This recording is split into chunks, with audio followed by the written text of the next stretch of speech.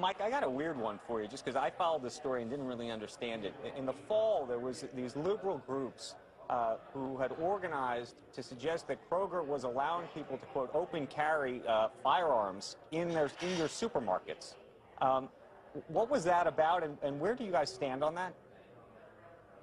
Well, that was a group called Moms Demand Action, and they were opposed to the fact that our policy is to adhere to the local gun laws. So we follow local laws. We asked our customers to be respectful of the other people they're shopping with, and we really haven't had any issues inside of our store.